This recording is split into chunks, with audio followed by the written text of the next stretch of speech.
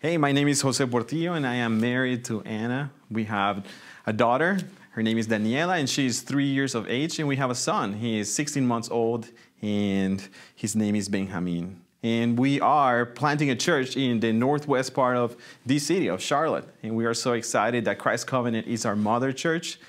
So I'm excited here to share a little bit about what's happening in the UNCC area and how God is calling us to plant a church, and how Christ Covenant is being our mother church, and how each of you is important for our work, as we need your prayers, as we need your support, as we need you to join with us in considering how God might want you to be part of this work.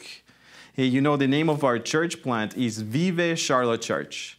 And Vive is a word in Spanish. Vive means He lives. Vive means that we also have life. And Vive also means that we want to invite people into His life. So even though we are English-speaking church, the name of our church plant is Vive Charlotte Church, because we want to be those who proclaim His life. We want to be those who proclaim that there is life available in Him. And we want to be those that are going into our circles of influence and inviting people into the life that only Jesus can give.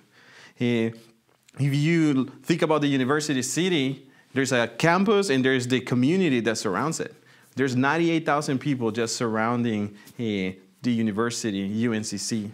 Just within 10 minutes, there is 98,000 people, and the city is thinking that this community is about to explode, and they're thinking that in the next 10 years, the university city area will have about 200,000 people. The city has a vision for this community. They're thinking that it's going to be the next urban spot. And wouldn't it be great to begin doing the work in the middle of a community that is about to explode, that is about to grow, and to bring the gospel, not only for the community and building people that know Jesus, but to build bridges into the university, to build bridges into the next generation of leaders that God wants to reach. I think God is calling us at a perfect time to plant a church in front of the university area. The university area has a great potential because God is bringing people from different parts of the world. It's a highly diverse community with people from different ages, different cultures, different ethnic backgrounds, refugees and citizens. Wouldn't it be great to see the gospel come in the middle of a community and build unity around the reality that Jesus lives and that He invites us to life? So I'm excited just to have the opportunity to share with you a little bit about my story, a little bit about what the church plant is taking place, and an invitation for you to consider. Do you think that God is inviting you to be part of the work of missions, of the work of church planting, of the work that God is doing, building up His kingdom anywhere around the world? I invite you to consider if God is calling you, and if He wants you to support this work or a work that is taking place around the world. Maybe He's calling you for a season, or maybe for the rest of your life. And my invitation for you today is to consider, what are your gifts and talents? What has God placed in your hands that other people are in need so that they can hear the good news of salvation? The reality is that it doesn't matter your age, it doesn't matter your background, it doesn't matter if you feel qualified. If God has been at work in your story, and if you're willing and if you are able, God desires to use you so that other people will know you, will know Him better through your story. My story is very simple. My parents are from El Salvador, and I was born as they were planting a church in Costa Rica. So by the age of 16, I had been part of my dad's ministry where the gospel was going out into El Salvador, into different communities. And as my dad was going out, planting churches, encouraging people, discipling people, and it was very exciting because there was never a moment in my life that I didn't know Jesus Christ. There was never a moment in my life that I didn't believe Him to be my Lord. So at an early age, I already understood that I wanted to follow in the steps of my dad. Not because it was a beautiful job that he had with all these benefits. No, actually, his ministry life was really hard in the middle of civil war, in the middle of earthquakes, in the middle of a lot of social tensions. The Lord was present in his life. And it was that fact, Jesus was there, and Jesus was present in my dad's life, in my family, that I wanted to be part of that story. And I wonder, Lord, how would you use me to serve you in the church? And for a long time, I thought that he was going to serve me in Central America. But when I was 16, my family, after 2 big earthquakes in El Salvador, we ended up in Houston, Texas. That's where God's story was going to take a different shape in my life. And for the next 10 years in Houston, Texas, I began serving along my dad's side, serving the Spanish-speaking community. For over 10 years, we served the Spanish-speaking community. But all of a sudden, I began realizing something. The sons and daughters of the immigrant community were not staying in church. And my first thought was like, oh, they're going to the English-speaking church. But the reality is that they were just leaving the church, that the sons and daughters couldn't understand the stories of the first generation immigrant community, and they couldn't understand how do you fit into the culture of this nation. They were basically a community in conflict. Who am I? What is my purpose in life? What is my background? Where do I belong?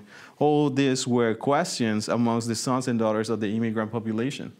So I began to think and feel called. Maybe God is calling me to pursue the sons and daughters of the immigrant community here in Houston, Texas, and to plant a church one day. And that's where I began seminary and began pursuing to be trained, began asking for advices of pastors and ministers in different areas of town, and everybody began affirming my call and my passion for the young people. So I began praying, Lord, will you use me one day to plant a church in the middle of a university community where I would have access not only to the community, where we can plant a stable community of believers, but a bridge into the university, a bridge into the next generation of leaders where they might hear the gospel and be invited to the community of faith and be empowered to be disciples that one day would go out into their circles of influence to bring gospel transformation where they went. But in God's story, in how he has different plans than the ones that we make for ourselves, I came to Charlotte to finish seminary. I came 5 years ago, and in my first class, I met my wife. And God began to make my dream even bigger. What it would look like to serve a community, what it would look like to pursue next generation of leaders, what it would look like to serve the kingdom of God and proclaim his word and care for anybody and everybody that he would draw to us through his gospel. So this is how our journey to Charlotte began. A couple of years ago, we were talking to a couple of pastors, asking them, Lord, help us through the wisdom of these pastors understand where should we go? Where are you calling us to serve? And the Lord opened a door through the partnership of Christ Covenant, Uptown Church, and Cross Park Church. They invited us to come and explore what it would look like to plant a church in the University City area. And I can tell you, for the last year, the Lord has opened, even through COVID, tons of opportunities to share the gospel, tons of opportunities to meet second and third generation sons and daughters of the immigrant community. We met people in the community, business leaders, nonprofit organizations, churches, and different ministries. And everybody has been affirming our call that God is calling us to plant a church in the middle of a community, in the middle of the university city. A church that would serve the diversity of the community, building bridges between the community and the campus, building bridges between developing disciples of Jesus Christ in a congregation, but also building a bridge into the university area where we can pursue the next generation of young leaders that will grow in the gospel and that will go and affect their circles of influence in their businesses, in their work, in their places where they live, in their places where they have fun. So that's what we're doing in the university area. Right now, we're gathering a core group. Right now, we're trying to develop and build community amongst ourselves in safe ways because of COVID. But our desire is that we will begin to worship God together as a core group in the next weeks and in the next months, and then be able to worship God together and outwardly. How do we come together to celebrate the fact that Jesus lives, but how do we go out into the communities where God is calling us, where we live, where we work, where we play, to go and impact the kingdom with the good news of the gospel. So one of the reasons I wanted to share with you and ask you a question this Sunday is like, would you consider how might God be calling you to be part of us? I want to share with you 4 stories from the Bible, real quick, so that you might consider maybe God will use me. Maybe God will use me at Viva Charlotte Church. Maybe God wants to use me in another mission work that Christ Covenant is supporting. Or maybe God is calling me to affect the lives of the people that are surrounding my family, my community, my city. Or maybe God is calling you to use your gifts and resources so that you would support the lives of many people that are out in the field doing the work of ministry. In John chapter 4, Jesus is going to go to Jerusalem with his disciples. But Jesus decides to take a different route. And he's going to go to Jerusalem through the way of Samaria. This is the place where the Jewish people normally ignored. But Jesus is going to walk specifically and intentionally into the city of Samaria. And as the disciples are going to find food because it's a longer route, Jesus is going to stop at the well. And there's a woman there, a Samaritan woman, whom Jesus is going to begin talking to her about what it means to receive living water. And the incredible passage, and you guys can check in your Bibles, is that it is in this passage in John 4 that Jesus is going to begin talking about to his disciples, look, the harvest is ready. The harvest is plentiful. We need to pray that the Lord will rise workers to go into the field and bring a harvest for the kingdom. But the incredible thing in John 4 is that you see the disciples are not hearing what Jesus is saying. They're not hearing, look, the harvest is ready and it's plentiful and it's ready for the picking. What they're wondering is what? Why is Jesus eating with this woman? Why is Jesus talking to this Samaritan woman? The incredible thing of John 4 is that the disciples of Jesus who are walking with him didn't understand what Jesus is accomplishing and what Jesus is showing us about the gospel. But we do see in John 4 that the person that goes into the city is the Samaritan woman.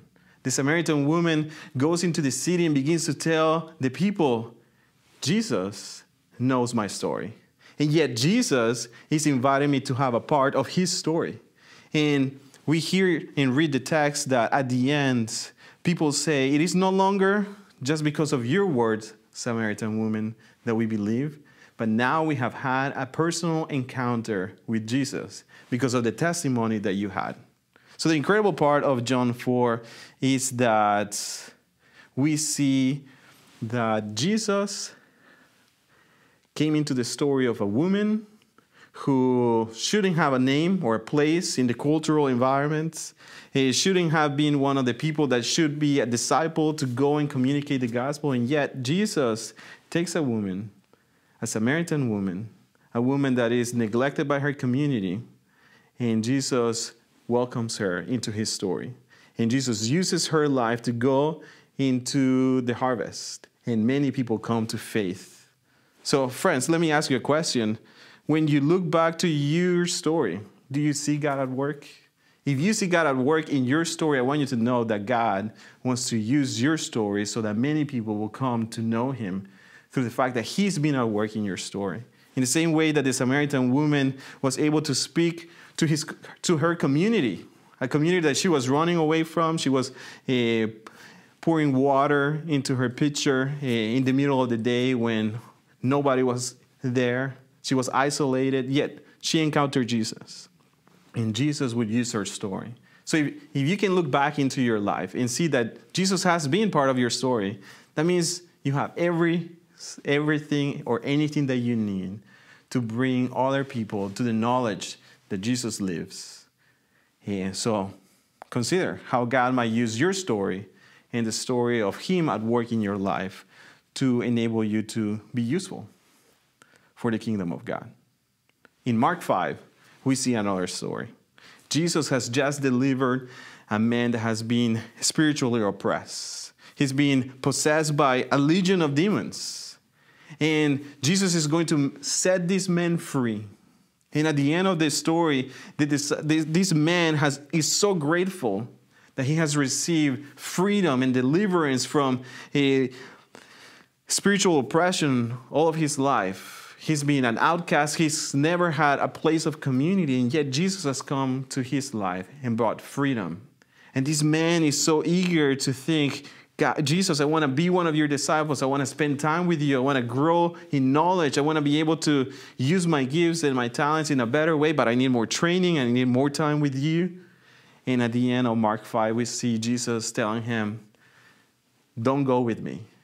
Your story that you have received mercy, your story that you have been removed, that this wound and these struggles have been, that you have been set free, is good enough for you to go into your community, to go back to your family and testify that the Lord has had mercy in your life.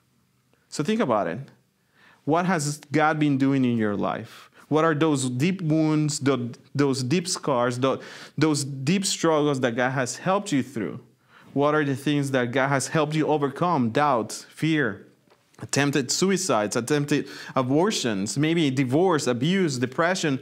What are those things that have been so enslaving in your life that the Lord has set you free from?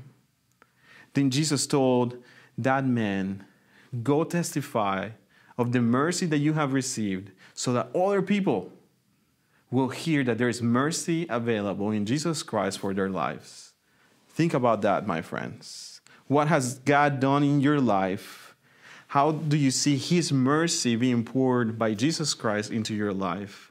That is the story that the world needs to hear. That is the story that your family, that your neighbors, that your city, that your community, that your workers, co-workers need to hear. That's why we're planting a church in the University City area, because we haven't figured out. We are not experts, church planters. We are not experts at engaging people, but we know our story. Jesus has been at work in my life. Jesus has been working in the lives of some people that are wanting to be part of our stories.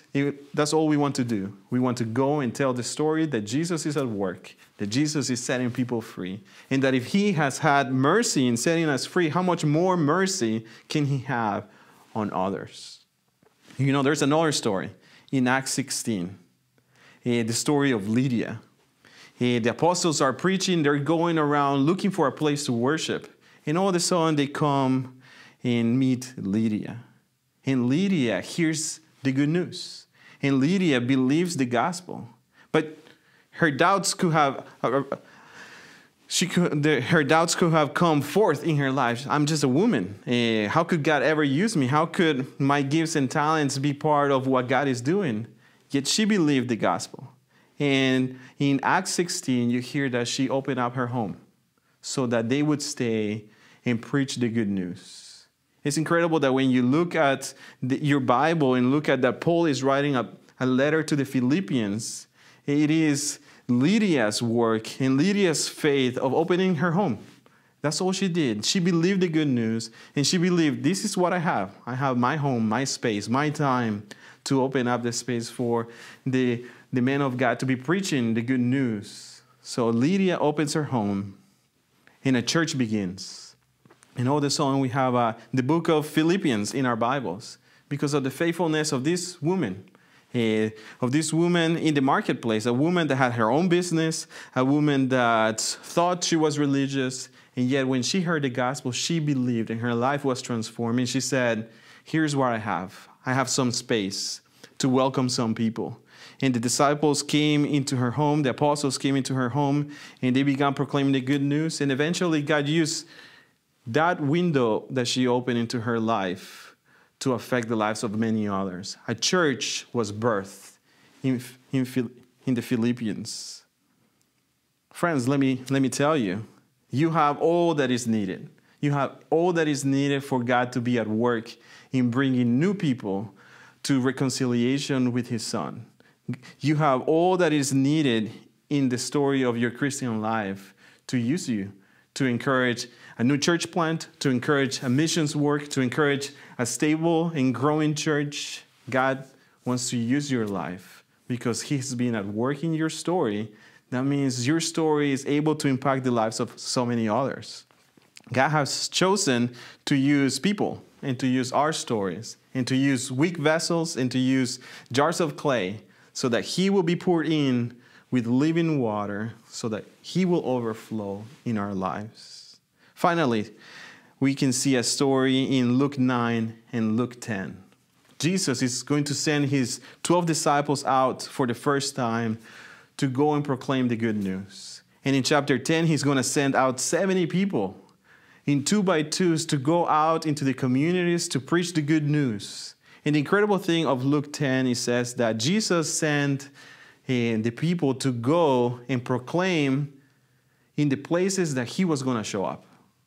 Jesus sends the disciples where he was going to come. He tells them, go into different cities, go into different homes, and whenever you are welcome, declare peace. If you have access to a place of peace, Jesus was telling his disciples, go and proclaim the good news, and then I will show up there. And that is an incredible challenge. And that is an incredible opportunity because, hey, let me ask you, where do you want Jesus to show up? Do you want Jesus to show up in your family, in your relationships, in your community, in your work? Do you want God to show up and bring salvation in your city, in your country, in different nations? So if we want Jesus to show up, we need to go. We need to go and proclaim the good news of salvation. We need to go and proclaim that he lives. And that because he lives, we can have life. And because there is life available, that means our communities and the people in the communities can be impacted by his true life, gospel transformation. Friends, this is a good story, 4 stories that make a challenge to our lives. And remind us that Jesus wants to use people to communicate his word. That's why in the Great Commission, he sends us. He says, I have received all authority in heaven. Now go. And when you go, I will be with you. That's why we're going into the university city area. But we need your help. We need you to consider whether God is inviting you to be part of this work. And you can be part of this work in many different ways. You can be a committed person that desires to be praying for us. Not only for us, but praying with us and praying for our community that God would move. Because if he goes before us, then when we go, we will find students of peace, people in the community of peace, workers and businesses of peace that will allow us to go in and present the gospel. And if the Spirit of the Lord is there, there will be freedom and new lives, and new families will come into the kingdom of God. The university city is a great opportunity because many international students, many refugees, many different groups of people are present, living, working, dreaming their lives in the middle of that community. So please consider whether God might call you to serve with us, to be part of the body of believers, maybe to open your home, maybe to open your workspace so that we can meet and share the Bible with others. Maybe God desires you to mentor a younger person or an older person, and all they need to hear is how God has been at work in your story of your life, and how he has had mercy in your journey, how he has been restoring your wounds and your brokenness, how he has been at the work of giving you new life. So please consider how God might be calling you, how God might be inviting you to be part of a community that is going to start doing the work of going into people's lives, wondering and praying if they would be people of peace, where we can go and share the good news. Perhaps God wants you to support us financially, and please prayerfully consider that. The reality is that God is building his church, and that if you are willing and if you are available, we need you. We need you in the field just as you are. Just as God has been shaping the story of your life, that's all we need. We all will go in our weaknesses with fears, but if we do it, the Lord promises that he will go before us, and that if we lift him up, he will draw all men to you, and that he is the one building the church. And if we are faithful in proclaiming his word, people will come to know him through the stories of our lives, so that the people will see him high and lifted up, so that people will see his glory. And all it takes is jars of clay that understand that it's he who is at work in our lives, that it is he who is going to empower. His word will never return void. So please consider if you are being called to be part of our work.